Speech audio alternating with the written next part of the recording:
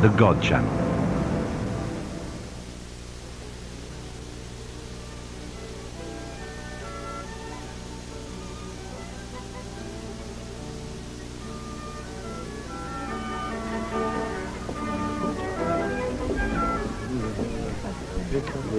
So, Andrea's inside talking to Kate. You play with fire, Lee, you're gonna get burned. What you want here, Sebastian? She seems so angry. Everything was all right when I left this morning. She's angry because I fired her. What? It had to be done. Things were getting dangerous. Dangerous? You fool. You just made it fatal with a stunt like that. I had everything under control. Oh, not from where I stood.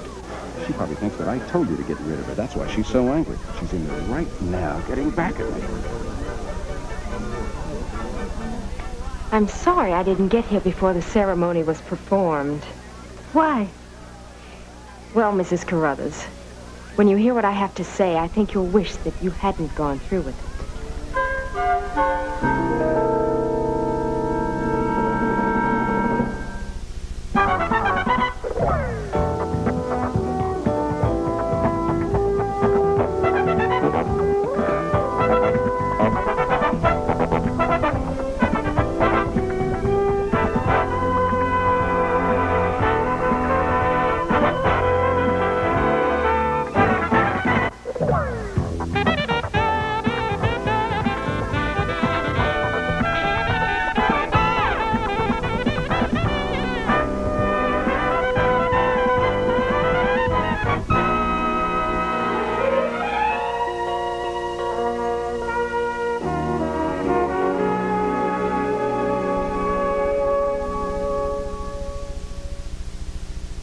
Let's stop talking in riddles, shall we?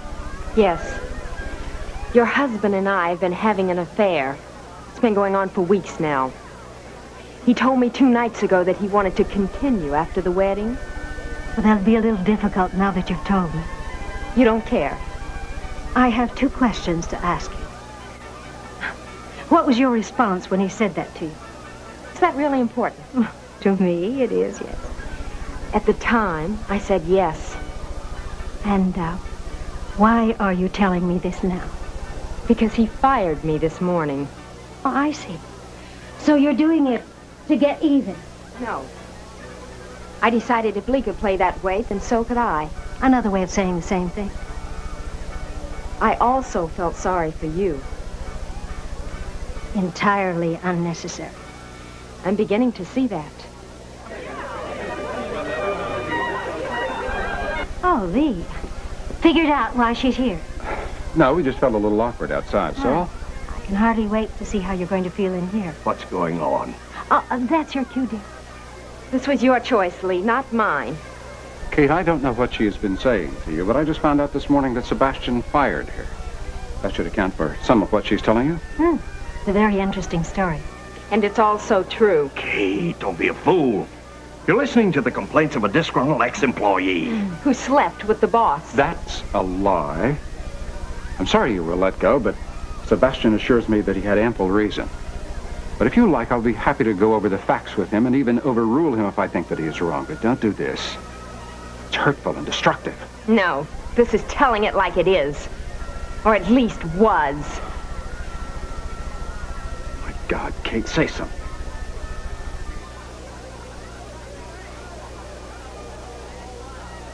Now, what day were you looking at next week?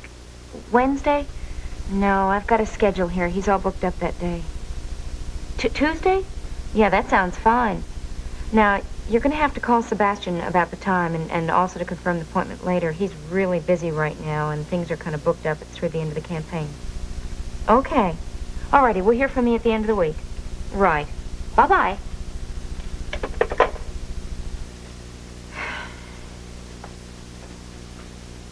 Hi. Hello. Where's everybody? Gone. Everybody? Mm-hmm. Mr. Carruthers is getting married today. Oh, yeah? Good. Well, in that case... Peter, don't. Somebody might come in. You just said nobody's here. In this office, but there's still people next door. And I can't take the chance.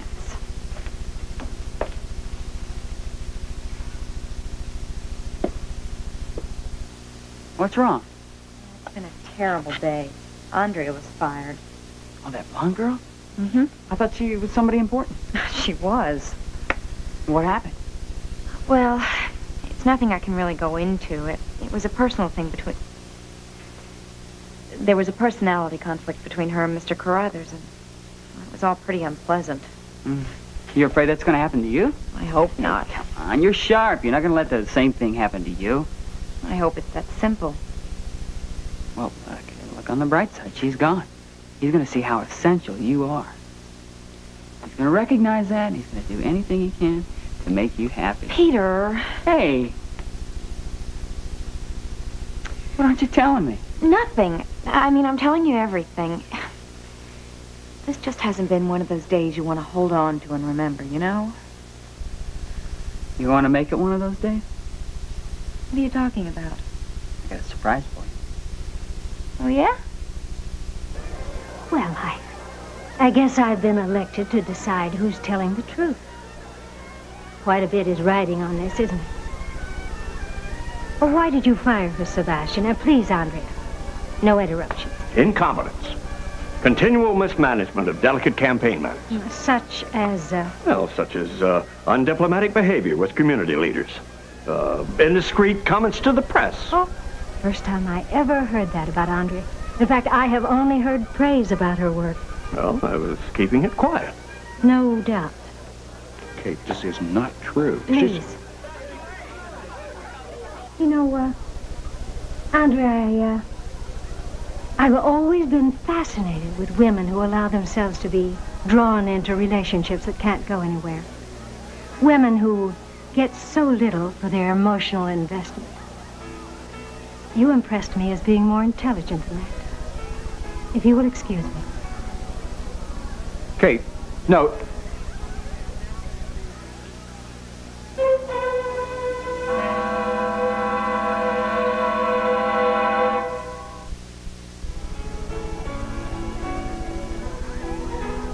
Mom?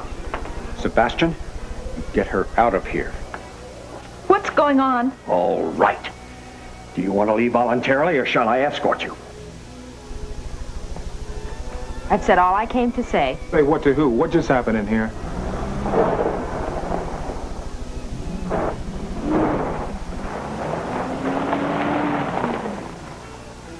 Let go of me. Not on your life. Is that Lee? Why would he be leaving? Must be a reason. Well, I'm certainly going to find out what it is. I'm telling you, that's all I know. She showed up at Mother's right before I left, and I gave her directions. And she didn't let you know what she wanted to talk to Kate about? No, and believe me, I tried. She was very mysterious. I wish I'd known she finally got here. Now we'll probably never know what she had to say. Well, I wouldn't be so sure about that. Okay, Sebastian. Let's have it. Let's have what?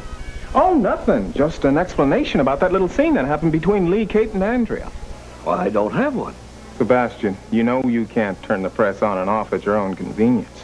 Now, we're here to report the events of the day, and we're not going to gloss over something just because it wasn't part of the tidy little package that you prepared. All right, maybe I'll give you a little help. This afternoon, Andrea Summers presented herself at Kate Phillips' house, only she didn't find Kate Phillips there. She found her daughter, Stacy. And her daughter, Stacy, learned that Andrea had a very important message to deliver before the wedding. Well, it doesn't take much to figure out that 1 and 1 and 1 makes 3, and 3 just happens to be the number that makes a triangle. You print that, and I'll slap a lawsuit on the Chronicle so big that you'll go bankrupt even if you settle out of court. Sebastian, all I have to do is print the events of the day, and the public can make its own decision after that. You still have nothing to say? Andrea got fired. What you saw was just her getting even. So why did she get fired? Look, I'm running a congressional campaign. Now, Andrea's a nice girl, but she didn't have the experience I needed. Now, we're getting down to the stretch. That's crucial. I can't afford a weak link in the chain. And how did she try to get even? Well, she concocted some story that Lee was marrying Kate for her money. That's ridiculous. He has more money than she has. But Andrea wasn't aware of that. Now, you can print this if you want, but it's just some silly incident. Of course, I'm unhappy with Andrea for getting Kate upset, but, well, I feel sorry for her. Where's Mother and Lee? Well, that's a long story. Look, can't we give Lee and Kate some private space? They're the most public couple in Kingsley. Sometimes that kind of pressure sort of releases itself in strange ways. She may be my mother, but she chose this lifestyle and has to accept the consequences that go along with it. You'll have to forgive my sister, Sebastian. She may be a very smart girl, but she's very inexperienced in the ways of men and women. Say, I don't know about you, but I'm hungry. Now, can't we continue this over that delicious meal that's waiting for us outside? Good idea. Stacy? She'll be there in a minute.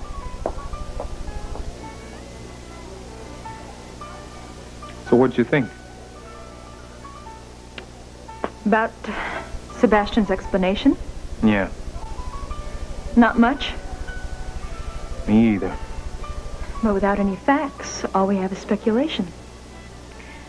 Look, why don't you go see if you can't get anything more out of Sebastian? And I'm gonna take a walk. Maybe I can clear my head a little. All right. I'll see you in a bit.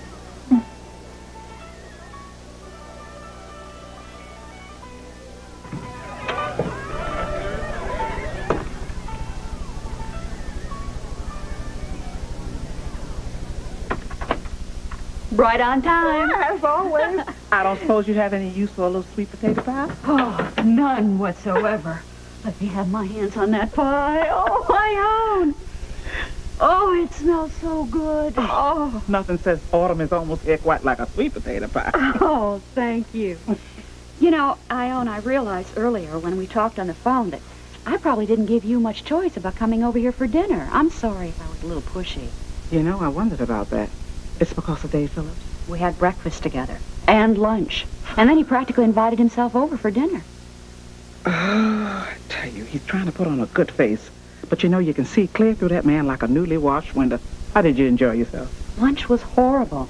Well, I tried to keep him talking about it and tried to keep it light, but... Uh-huh. He'd listen for a little while and then he'd stay off into space. Uh-huh. Yes, that's the way it was at the clinic this afternoon. You did the right thing by inviting me. Well, all right then. Thank you again for being here. Come on, let's take this little baby into the kitchen. Oh, now tell me, how's Nancy? Well, physically, she's doing well.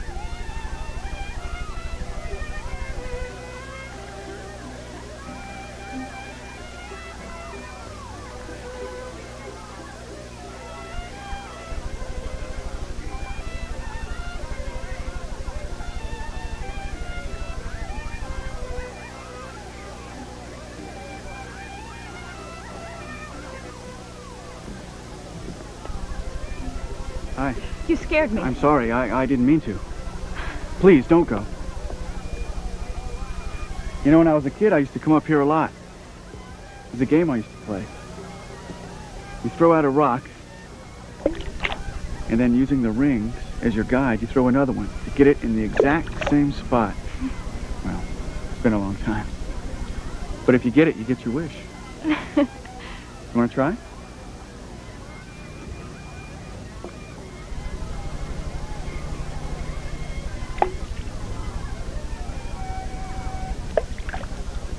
Not bad.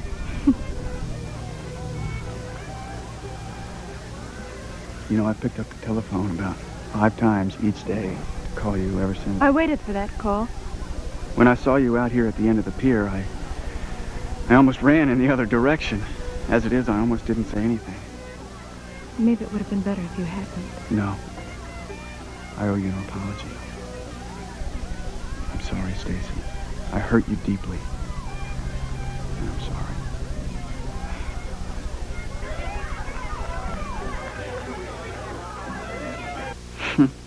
You're just like a kid, you know that? Yep. Okay, good. Then I'll tell you a story. What? It's story time. Come on, sit down. I'm only doing this to humor you. That's fine, just so you listen. Okay, well, once upon a time. You meant a story. Absolutely. Okay. Once upon a time, there was a prince. Very nice guy. Well, of course he was. He wouldn't be a prince if he wasn't. Who's telling this story? Sorry. That's right. Stay out of it. Okay. Now, the prince, like I said, was a nice guy, but he couldn't find a princess. Believe me, he tried. Oh, I believe you. Well, also, this prince had a grand